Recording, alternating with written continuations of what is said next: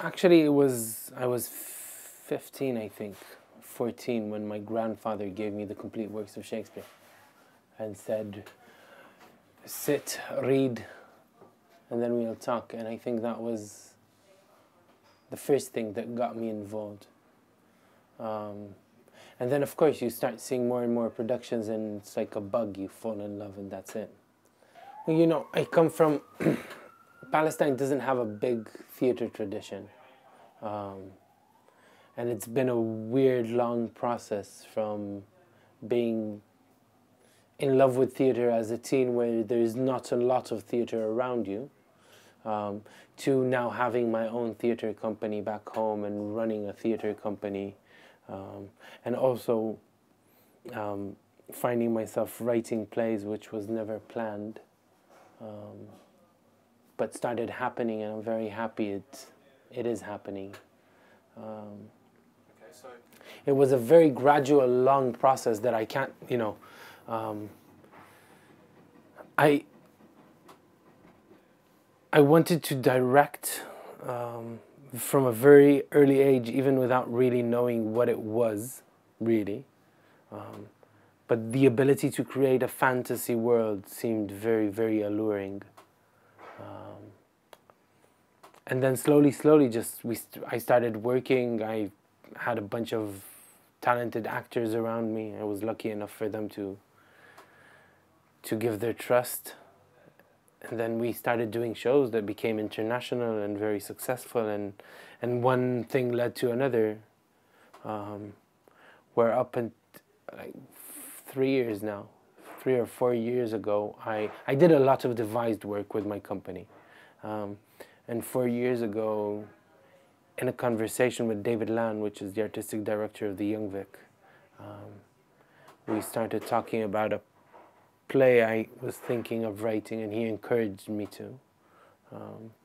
That was later co-produced with the Young Vic, and came to London. You know, at the end of the day, you can only write yourself. You write your manifestations of yourself, because you need to be completely attuned to the thought processes, I guess, of a character. The Beloved, which is the show we're bringing to the Bush, started as a commission for World Stages, again, after a conversation I had with David Lan 2 years ago about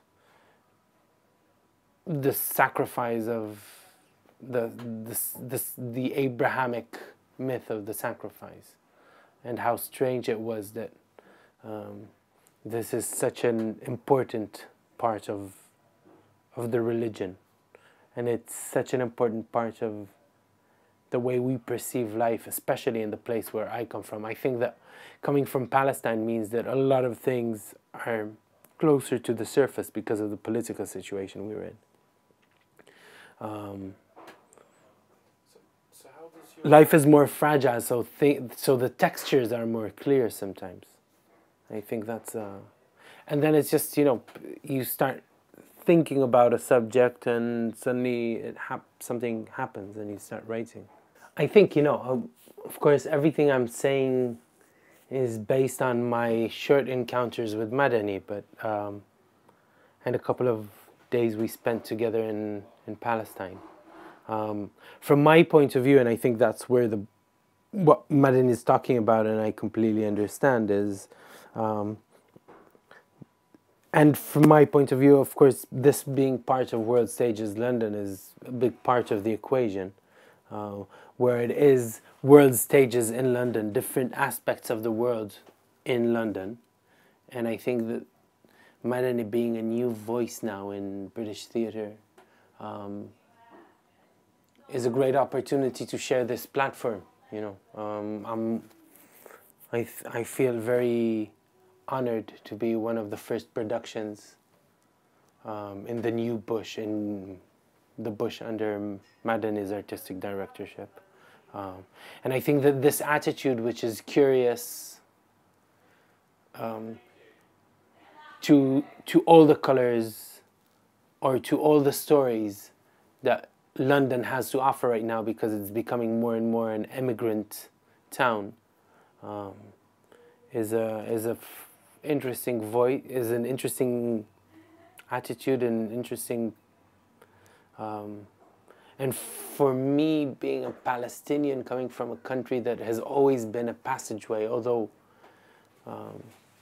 this kind of multi-pluralistic attitude is something that I find very interesting to be part of, or to have a dialogue about.